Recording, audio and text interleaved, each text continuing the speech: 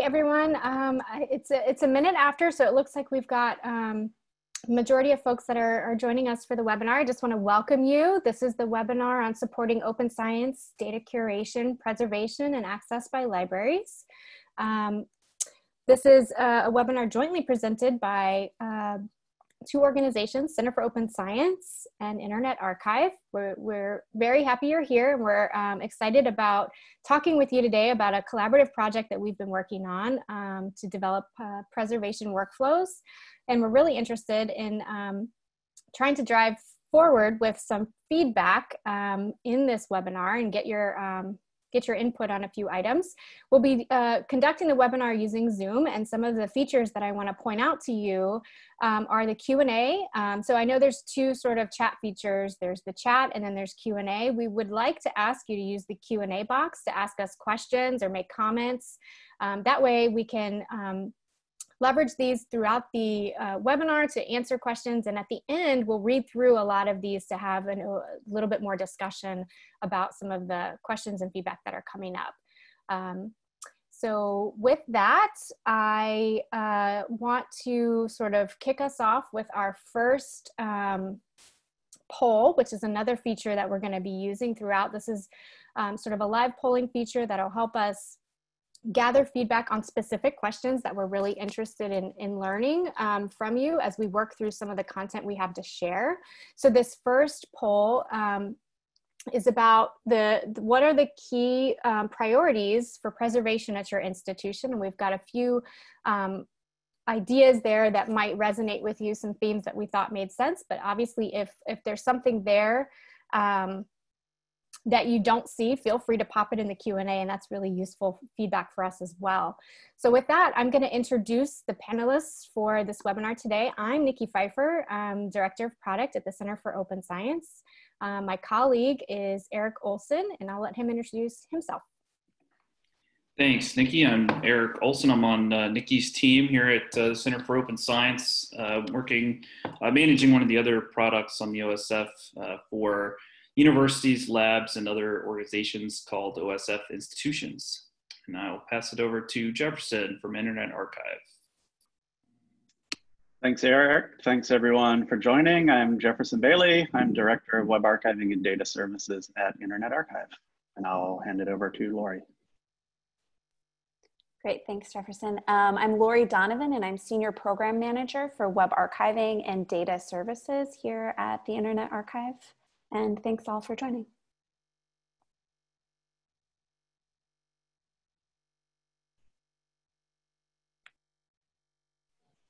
Great, so I'm going to kick it off. If you have recently joined, I think the poll is maybe still open, or here are the results. If it's not open, there are, just a reminder for new participants, there'll be some polls over the course of the presentation. Please respond, or if the answers, the auto-filled answers are not enough, please feel free to put stuff in the Q&A for other answers to specific questions. We are talking about a collaborative project between Center for Open Science and Internet Archive, and this is a moment in that project where we really want as much input and feedback from the community as we can get. So please participate in the polls, and we'll have plenty of time for Q&A, either in the Q&A function in Zoom, and we'll have plenty of chance to ask questions at the end. So I'm kicking off the slide deck. If you aren't familiar with the Internet Archive, we are a nonprofit digital library founded in 1996. The picture in the slide is our actual building. We bought a church.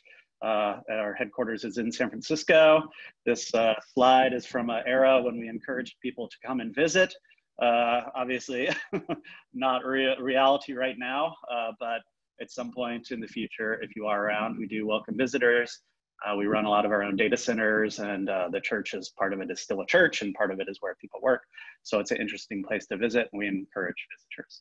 Our mission statement is universal access to all knowledge. People often are interested in hearing about how much stuff we currently have at the Internet Archive. We did, of course, start archiving the web, but have certainly broadened our scope over the years to many other types of collections and formats.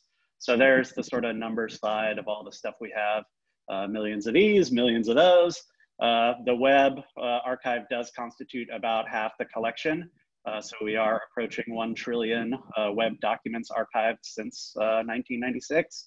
And the total collection is somewhere in the 80 petabyte range as a single copy. We of course have many more copies than that. So that's how much of the content. Our role within the Internet Archive and the Web Archiving and Data Services, we obviously do a lot of web archiving and data services.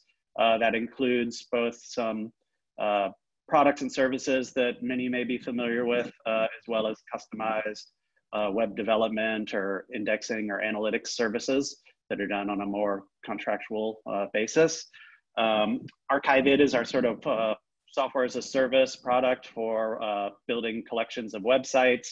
It has over 750 institutional users. It's about 60 to 65% universities, usually the university library or the archive or research effort or records department or things like that that are collecting for many different purposes, stuff that's on the web. And we do a lot with other library archives and museums in a mission-aligned way, as well as governments, not-for-profits, NGOs, all those sorts of things. We do, many of these services are paid services. That's a big part of our role within the archive, is helping support Internet Archive overall through paid services. But of course, we're a nonprofit, and archive.org and Internet Archive does a lot for free, and you can upload stuff, and you can of course use most of the collections, well, all the collections, I guess, without paying. So we do have a sort of multifaceted sort of cost model. Some things are paid, some things are at cost, some things are free. For our group, we, working with these 700 to 800 institutions every year, bring in somewhere around 1.5 to 2 petabytes ourselves as part of the larger organization per year, and about 5 billion digital objects, mostly from the web, but sometimes we're getting them directly from non-web repositories, our content transfers or things like that. We do a lot of open source software development. We work a lot in the open data, open science, open research space as well, and have many partnerships with mission-aligned organizations, both through grant-funded efforts as well as through just strategic partnerships that might be co-development of tools and software, or they may just be community building and advocacy efforts. So that's our group. And I'll hand it over to Eric. Thanks, Jefferson. So you'll see a bit of a theme here. Our mission aligns well with our friends at Internet Archive, and really at the high level, our mission is increase openness, integrity, and reproducibility of research, and seeing that there's really not one without all of those concepts, and integrating those into culture change in research. And we don't see that as just a technology problem or just a cultural culture change catalyzation. There's a little bit of all of that involved. So our organization is actually structured to take that into account. So we have 3 distinct teams within the Center for Open Science. We have a policy team that explores the incentives to embrace change that organizations have already begun using or are considering, and sometimes even consulting with us as they consider those incentives for researchers. A research team that is evaluating how all of these policies or other encouragements or technology, are they facilitating or cultivating the change that we expect? And if so, how effective are those? And then we have an infrastructure team that Nikki and I are on that helps to build and maintain technology that enables that change to really take hold and be embraced by communities. And this is an image we like to use to frame that conversation, and one you've no doubt seen in other contexts before, the diffusion of innovations, and it really certainly applies in our space as well. And with open science adoption, not just the OSF, but open science practices and and resources, we'll see that there are innovators. They'll run at cool new tools or services that really seem to facilitate the practices that they are interested in or want to embrace. Early adopters that are following right behind them and trying new things. Most researchers or those in open or in science and other research practices are lumped in the middle here, and they want to or are willing to embrace change. They just maybe need to see members of their community or other communities embrace those and try those first. And then of course some that need to see a lot of that, need to have a lot of encouragement in order to move forward.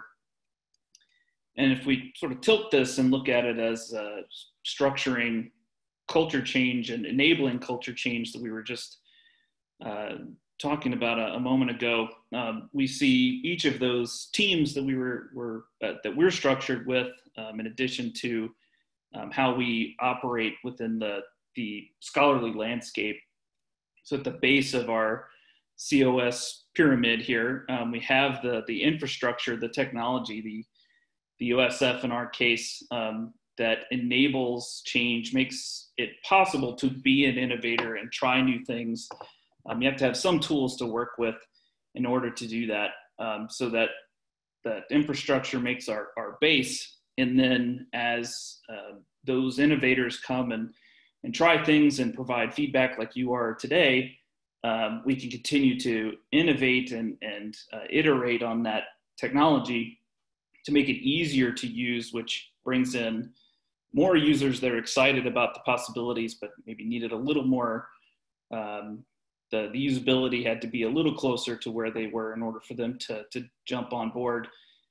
And then once you start seeing that influx of use and enthusiasm, communities can make it normative, in that there is an assumption that this is real. This is now going to be a typical use case for us. Data sharing or using data management plans or fair data, those sort of things are embraced by communities and are embraced across the entire group. And then sometimes it takes a little more than that to get all of the members of a community or multiple communities involved. So we see incentives like making data shareable, whole research objects, not just something that's cited in a paper, as an example of an incentive that can encourage researchers to embrace new practices. And then finally, we see funders and institutions making changes to what they would even accept in terms of what is research that is published or available as part of their research incentives, like tenure. So we see policy change and making it required. That will get just about any part of the community that still wants to get their funding on board. And I think we're back to Jefferson to talk a little bit about this specific project that we're talking about today. Yep, thanks, Eric. So this is just sort of an overview of the project. We are in the midst, I guess, wrapping up maybe year one, so kind of in the middle of a 2-year project to figure out ways to integrate Center for Open Science, but really OSF, the platform, and Internet Archive for preservation. We were awarded an IMLS NLG, National Leadership Grant, in 2019 to support this work.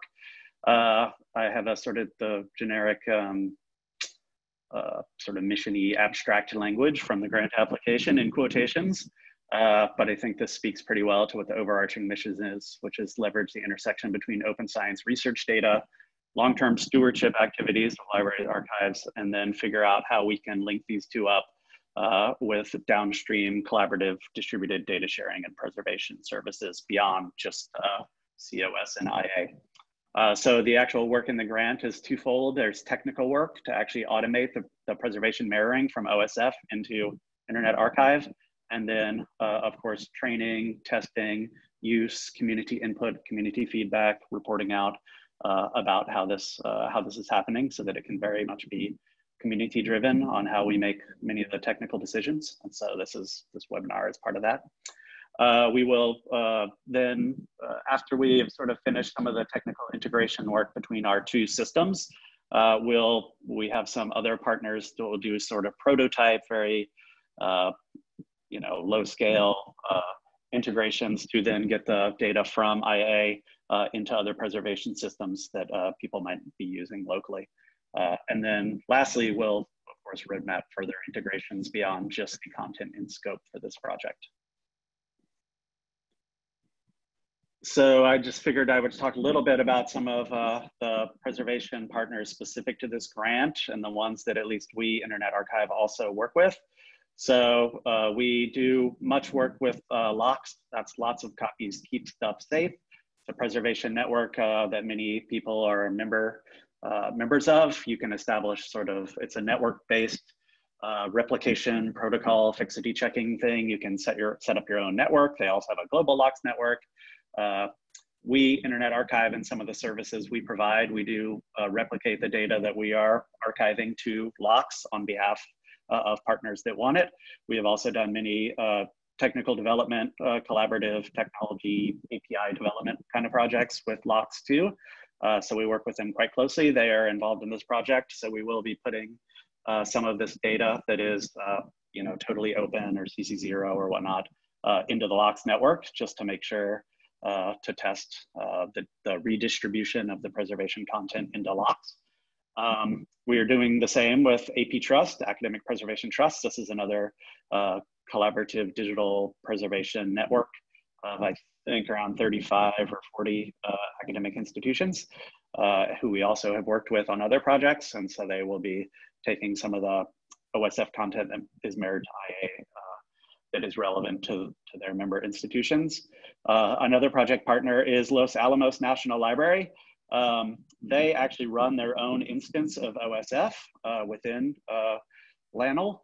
And so they provide a very interesting use case that we wouldn't really be able to do otherwise, of how to test our integrations on a localized OSF instance. So they're also a sort of official partner. And then also the PresQT project at Notre Dame will also be taking some of the OSF data and testing it in their workflows. I put some others on here that we've worked with, mostly for open data or open science projects. DAT is a decentralized web protocol. We had a pilot project working with DAT and some of the data in California Digital Libraries open data system. So that was very testy and prototypey, and we have other decentralized web partnerships just to test and see how it works to get totally open science or open research data into some of these DWeb type systems. And we also, over the years, have worked very closely with DuraCloud, which is part of DuraSpace, now under the Lyrasis umbrella. And many of, they sort of have a preservation management system that is on top of some of the commercial cloud services that many of our joint partners use. And so we have some automated systems for getting data that IA may have collected or taken a copy of into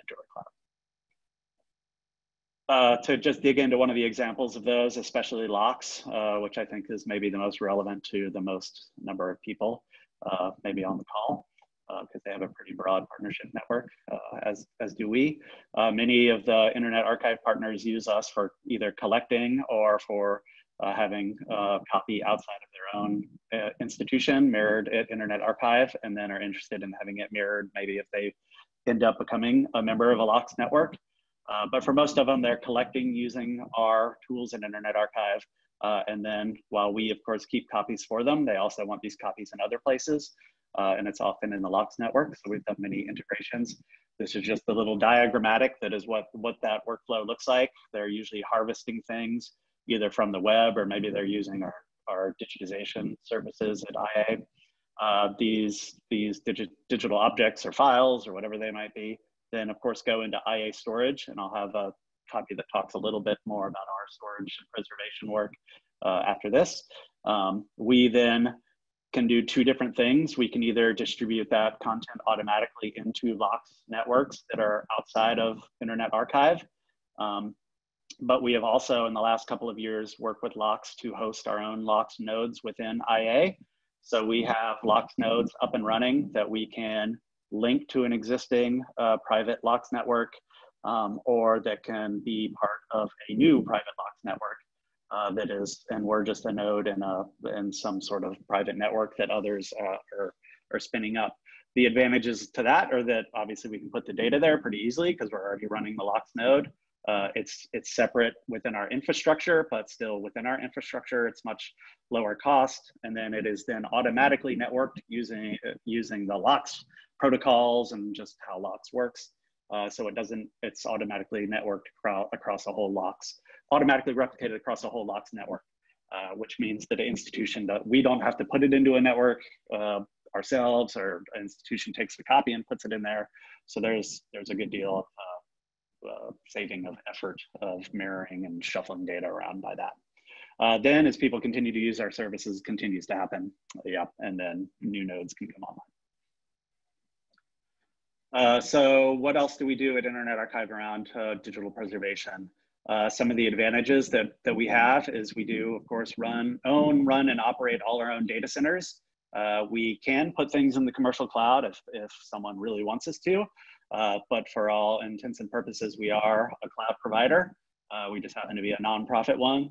We don't make money on it. We do it at cost, all those things. And we are really only working with mission-aligned organizations that are nonprofits, that are advancing open science, that are advancing library and archives missions, or social good or social impact.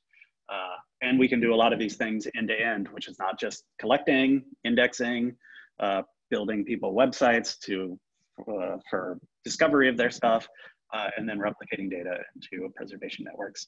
We are far cheaper than the commercial cloud. We don't charge for bandwidth. We do have hardware cost, and it does cost some money to store stuff, but we also get some exemptions around some of that. We have a lot of engineering capacity, both people, but also just the physical infrastructure. And we do have, as I mentioned, hundreds and hundreds of community partners. So it's very easy for us to do partnerships and integrations and things like that. We're very API first. We try to operate in systems interoperability mindset instead of try to building things from scratch.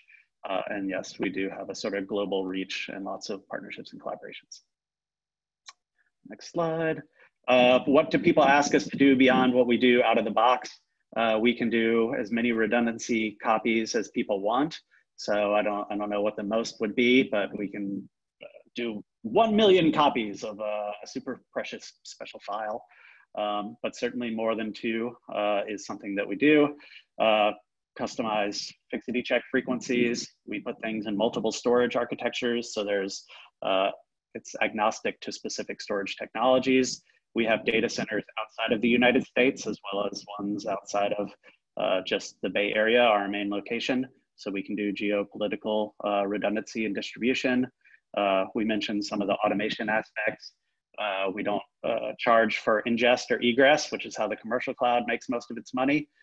So the accessing files really doesn't cost anything. It's mostly the storage, the permanent storage, and just the infrastructure cost. And as we mentioned, we're a nonprofit.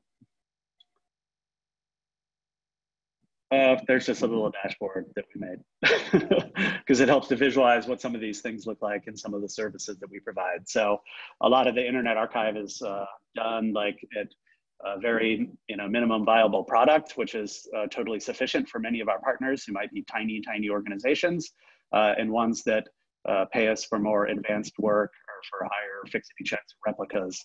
We have specialized services really, and UIs for those. So that's it for me. Oh, yep. So our project timeline before I hand it on, current status, I mentioned we're about halfway through. We have developed the prototype. So that is the automated transfer of registration data. And Eric will talk a little bit more about that from OSF to IA. So we have done the technical work to automate the transfer process and checking that and how it happens and the frequency and issues that may come up just in the transfer of data. And we are basically at this point of getting feedback on the prototype. So engaging both the researcher community that's creating a lot of the data, as well as the preservation and the library archives community that wants to steward this data further, take copies of it, or at least be involved in the decision-making process around metadata issues, metadata mapping, format conversions, and just how the long-term preservation actions will happen, whether they're done by Internet Archive or whether a copy is taken and they're done locally. So that's where we are. We're gonna, after the feedback gathering stage, we'll update the prototype, we'll production launch it, we'll do all the dissemination around training and documentation and things like that. And then the sort of the last stage of the project is distributing it to additional preservation networks, the prototype work I talked about, as well as exploring additional content sets for building integrations around. So more to come. All right, thanks, Jefferson. So as Jefferson just mentioned, the key component that is going to be moving from OSF through this Internet Archive project are registrations on the OSF. And if you're working with or you're part of a few different research disciplines, registration is something you've used or heard of in the clinical fields or psychology, whether that was on the OSF or not. And the registries are a particular object within the OSF, and I'll show you what one looks like in a moment. For those that are not familiar with registrations, they don't really replace different kinds of research outputs. Instead, they supplement those, and a registration creates a permanent time-stamped version of, in the OSF's case, your project, your files, so that you can describe what your project intends to do, what your hypotheses are, what your data gathering and your other methods are going to be before you go and do that work, so that you can demonstrate transparency through that research process. And the value of a registration will depend on how much information you are including at that time of registration. So at minimum, we're hoping that you include a research question, your population and your sample size, your general experiment or study design, and then variables to be collected in data sets that you'll be using. And there's some variability to this based on exactly what you're registering and how you're doing so. But generally, that's what a registration is expected to have. And there's a few reasons to do that. I mentioned sort of generally a practice of transparency in your design and publications of your work. It also helps to reduce the file drawer effect, so that you can register a study that maybe the data doesn't pan out and it didn't have a real sexy result, but that's okay. And that data can still be extremely valuable.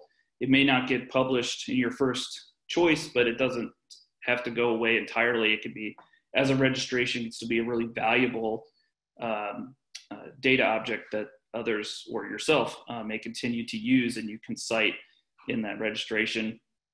And then the registered analysis plans, again, depending on how much information you include in your registration, can help improve the study accuracy and replicability by guarding against that the false positive inflation to help improve your chances of publication. So that's not really helping science move forward. Obviously, doesn't help with replicability.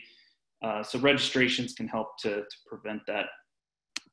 So I've set up an OSF project for us today, and this link will be in your slides. You can go and visit it now as well. And we're going to look at this project and set up a registration right now live, so that you can see what this looks like. And then Lori will sort of take it from there and show us what the rest of this project life cycle, this collaboration project cycle looks like.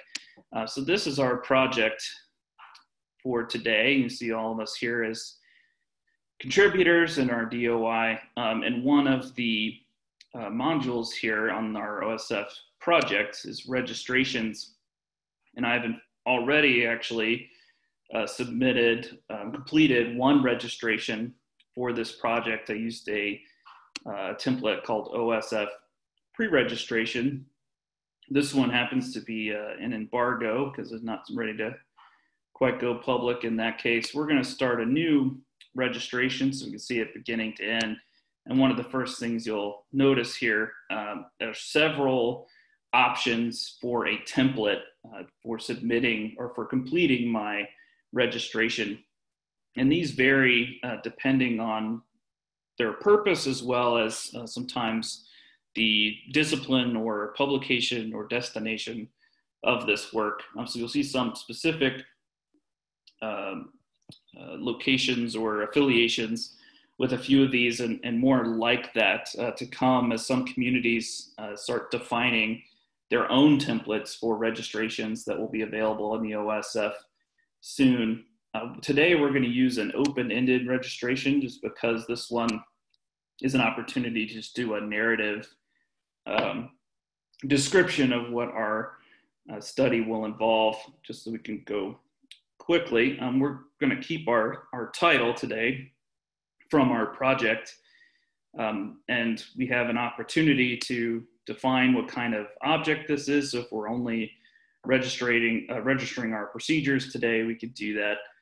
In our case, we're just going to keep the project. I have an opportunity to set an affiliation of this registration because I personally have multiple affiliations available. I'm going to go ahead and keep my Center for Open Science affiliation present, and choose a discipline and a tag. Use preservation today, and proceed. And with several of the other formats, we'll see significantly more specific information requested because we're using this narrative version. It's much shorter in terms of how many sections are requested, but still the idea would be to include the necessary information. Today we're just going to add a paragraph about what our goal was for the webinar today, and proceed. We'll have an opportunity to review our registration, and then upon completion, I have an opportunity to embargo for up to 4 years, like I did with our other registration on the project. In our case, we're just going to go ahead and make this registration public. And it takes a moment to archive based on how much information you've included, but this will now be a time-stamped version of our project with the new narrative that I've included for our registration on this specific project.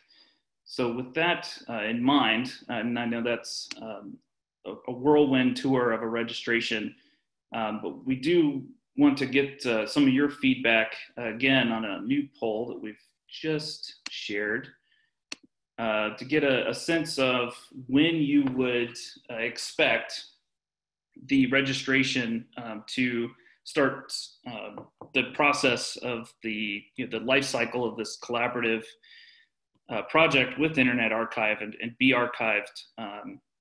Would you expect it to be initiated by the researcher separate from the registration walkthrough that we just did? So I could go to that registration that was already completed and claim at that point that I would like it to be archived, or would you expect or prefer that automatically when I complete that process of registering the project as we just walked through, at that point it is automatically archived?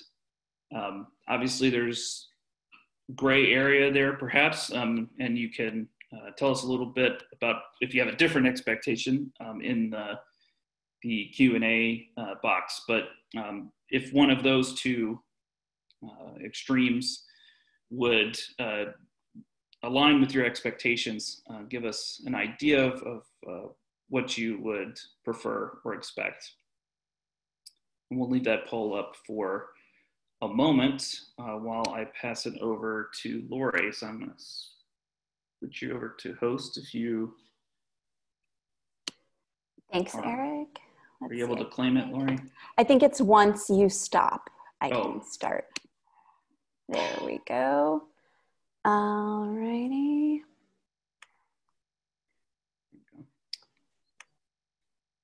Great. And let's see. So, let's see, is the poll still going?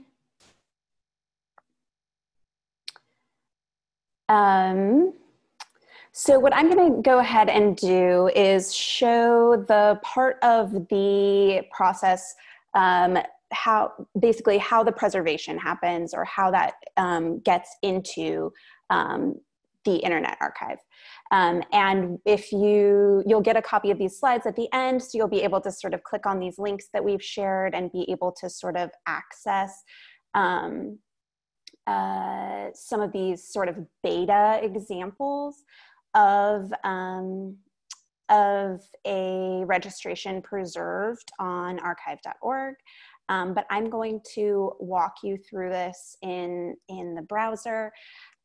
So this is sort of an existing registration that we used as an example of the process. And you know, Eric very, very nicely walked through the process of kind of adding this overview information.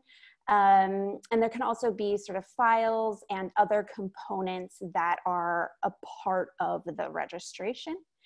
And what we do is we take all of that information and bundle it together using Baggett and preserve it on the Internet Archive. So the overview information we grab via API and make a JSON file of it. And all of that information populates into an item on the Internet Archive. And this is what it looks like. The goal here is preservation, not necessarily, you know, access or sort of like the front end piece of it, but you can see overview information about this registration. You can see a link back to the nice, you know, kind of pretty OSF page for this registration. And you can see here there are a few associated items or registrations that each have their own page that looks just like this. And each has their own link back to the OSF registration page. You can also kind of view the metadata behind this. So information about what is part of this, this item. So information about each of the files, as well as sort of the high level metadata description that's shown on the archive.org page here. If you want to see all of the files, if you want to download them, for example, for local storage or for integration with other external systems, you can click to see all of those files, and they're in sort of a directory structure. So you can see kind of a full list of what's included, and you can kind of click in specifically to the data, for example, and see what this JSON of the registration itself looks like. So this includes all of that really kind of important information that was added during the registration process that Eric showed. And you can kind of see high level here. This is the sort of sandbox collection for what we've pulled over so far in this sort of beta testing period. And you can kind of imagine that there could potentially be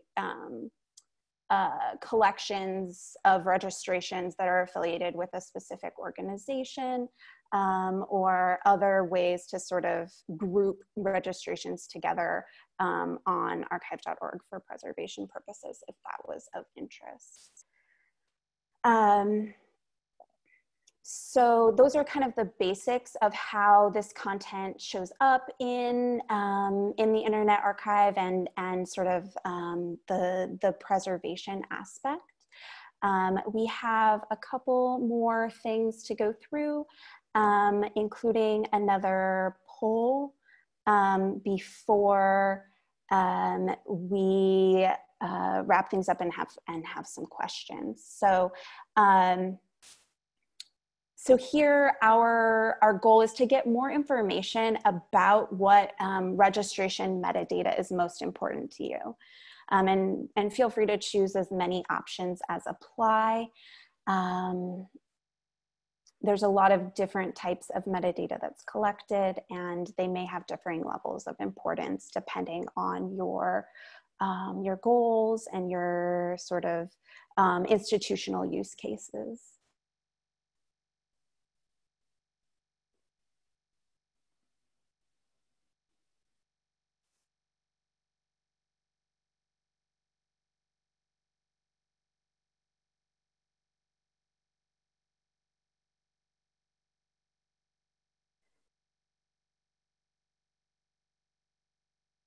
We'll give it a few more seconds for folks to choose the applicable options for them.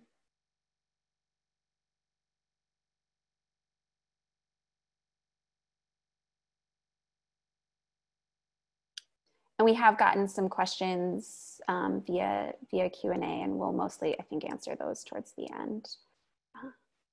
Just record.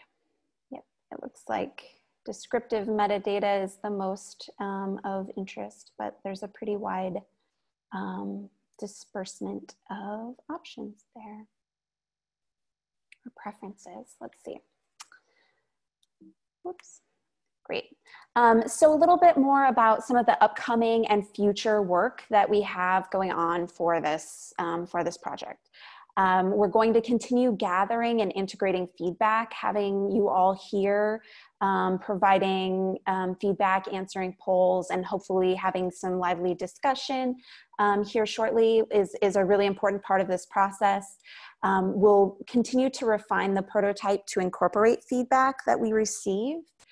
And we'll do some further systems integration testing that Jefferson talked about with some of our partners, and do a production release. There's also UI work, training materials. We want to make sure that people know that this option is available, know how it works, get some additional sort of outreach out there. We will be pushing data from the Internet Archive to external preservation partners and systems that Jefferson mentioned. And then we'll be doing some specification gathering, some planning for additional OSF content integrations, so beyond registrations alone. Okay, one more poll. So what would you do with the registrations once they're on in the Internet Archive? And there are a number of different options, things that might be of interest. And again, with any of these polls, if you have an idea that isn't represented in the options, do chat that in. Because there may be some that we hadn't considered. There's always a variety of use cases in any group.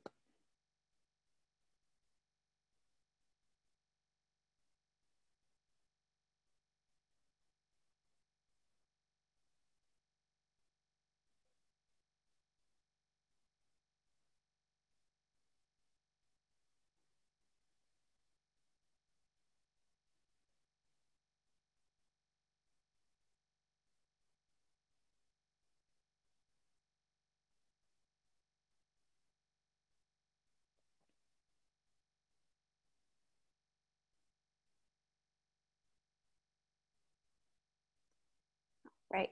Let's see. It looks like the most common option was ingesting into an IR or an institutional IR, and a lot of breadth across the options there too. So thanks for answering the polls. And we have some other sort of open questions or things that we're still kind of working through, and where we could use some additional feedback about sort of how to curate this content more, once it's on the Internet Archive site, what folks' goals are around that. What are some of the metadata and protocol needs? We asked about in the previous poll about what metadata is most important, but more specific information about needs around that is really useful. Sort of different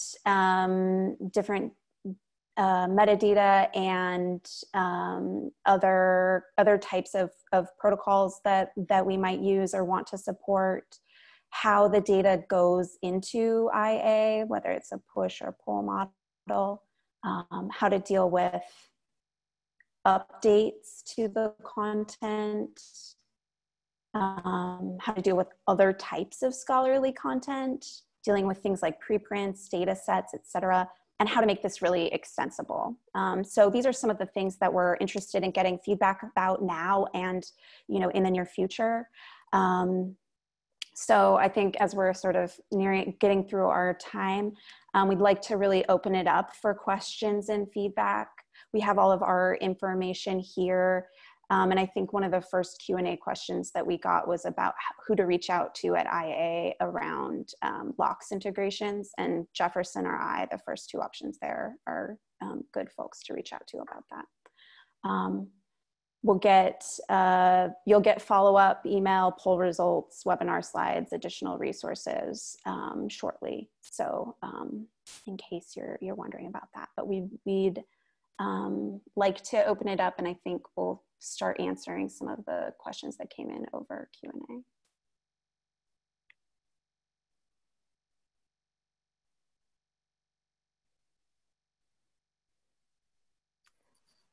Yeah, I think one of the questions mentioned in here, I think has been answered, but I wanted to elaborate or spend some more time on it. And that's the question about, is the intention to have files or the contents of these files associated with a registration archived as well, or just the HTML content? And I think from what Lori demoed, you were able to access files, but I don't know if you want to pull that back up to show that off a little bit more in detail and see if Matt has any more questions about that, because the goal is to archive all of it. So to give, to preserve the registration template, so the questions and responses that are part of sort of that pre-commitment of a pre-registration or any registration type, along with any files that get uploaded or exist on that project at that time to create that time-stamped immutable version. So I hope that answers the question, but I'm happy to see if others want to chime in on the Q&A with any further parts of that we can actually dig into and show off right now. The example that I used didn't actually have any files associated with it, but they would be there if there were files associated. Yeah, I think it has like a TXT file or something. Yeah. Yeah. So yeah, so it's any not of that the greatest would show. example for that, but yeah, every file, and there would also be a metadata file or a JSON metadata file about the file. Yeah. So any of the data would show up there. And I think we mentioned before too that we were using the Baggett protocol for how we are taking an OSF registration and sort of comprising it into a package that can be handed off. So I think we said that, but if that's useful to understand how that's actually happening on the back end, that's the format we're using. Yeah, the question may have been sort of like, are we crawling it like in a web crawling, web archiving kind of sense? And the answer is no, though we could, but the integration is API, 2 APIs. So. Which also will mean that if a registration gets withdrawn, we will send an update over to Internet Archive about the parts that are no longer relevant and what should be removed. It looks like there's a question in here about how does the Internet Archive work with Europe's right to be forgotten laws? I will have to defer to Lori or Jefferson on that one. Yeah, we do. You know, we are a US-based institution, but we do have European partners. So this does come up. Right to be forgotten is a little weird, and then it's not exactly like a legal mandate. But the general high-level Internet Archive policy, as with many other online platforms, probably Center for Open Science as well, is that we do have teams that are responsive to take down requests. So, you know, if people are, you know, right now this project is working with open content, right? So it's, you know, the users are sort of determining in advance that it's open and doesn't meet that. But if at some later point it did, then we have mechanisms and teams and workflows that can respond to take down, withdrawal, deletion requests, those types of things.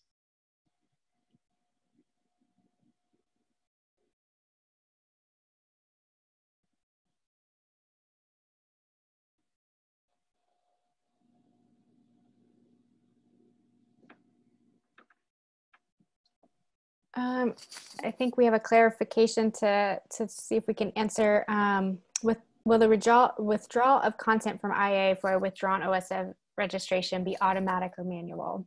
And that would be automatic. If it's one that's been pushed, then it will be updated automatically.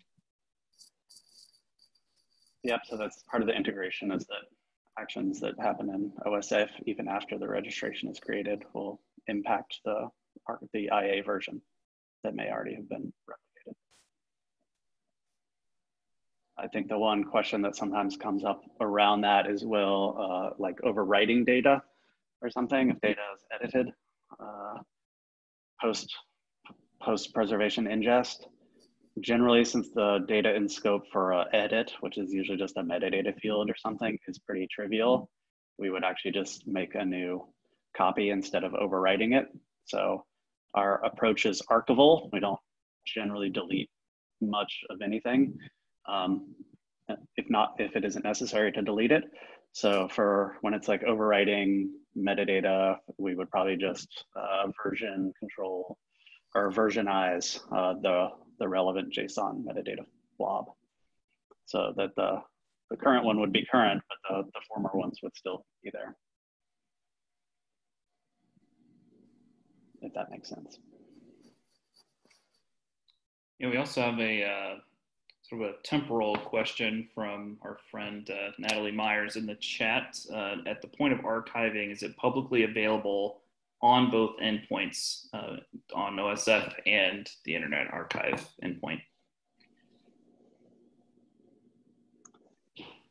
Yes, I believe so. If it's open on one, it will be open on the other. Yeah, it's a mirroring and not a transfer. Just, I think that's the point of clarification. So it'll be available at both places.